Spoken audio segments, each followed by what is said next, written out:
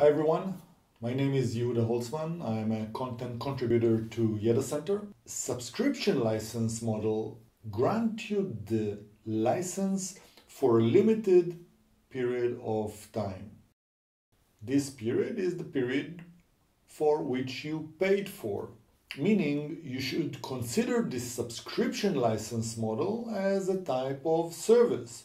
You pay for the license for a certain period, you are granted the right to use it for that period, just like any service, whether it's a cell phone, cable TV, and so on.